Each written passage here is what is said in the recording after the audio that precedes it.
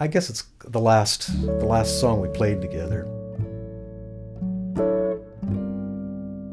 This is a famous family photo.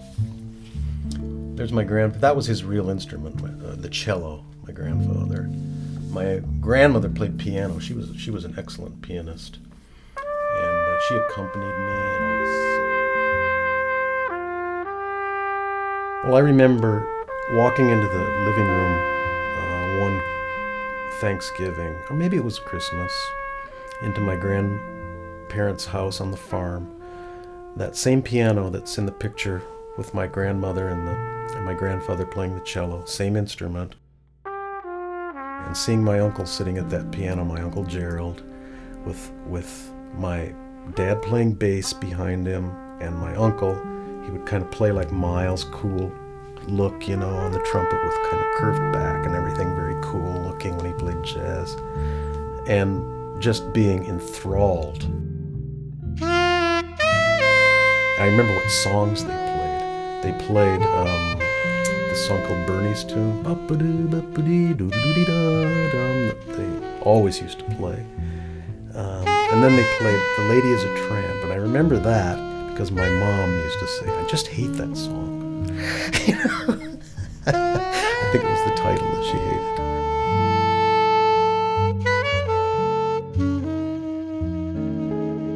As a saxophone player, he had a very, very beautiful sound.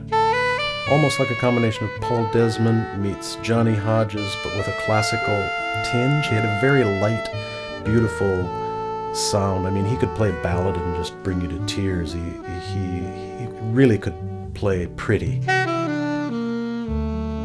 My uncle always said that, you know, the Deans could always play pretty.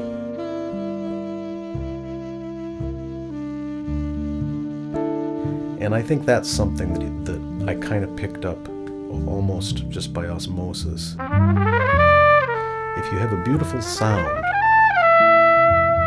and if you deliver your ideas with conviction, that it can be very emotionally moving. Last April, we decided to go back to Mason City because my dad was starting to slow down, and I just wanted to take every opportunity I could to go back and hang out with him. And about a month before we were heading off to do that, he said, "Oh gosh, I just can't seem to find anything to practice these days. I need a song to play, something new and exciting." I said, "Well, I'll write you something and I'll send it to you, and then when I come home in April we can play it together." So I was working on this ballad. I thought this would be perfect for him on the alto sax.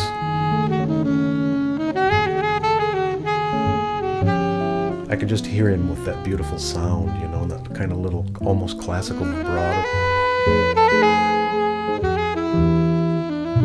Well, we sat down for an hour one afternoon and worked through it in April. And he was saying, "Oh gosh, this is so, you know, it goes through all these keys on the bridge, and this is going to be a big challenge for me." But he sounded great on it, really pretty. And then he played it on soprano, and he was trying to decide which instrument he liked. And I was calling it Dad's Ballad or Pop's Ballad because of the pop aspect, and then so now I guess it's kind of called Pops because of Dad.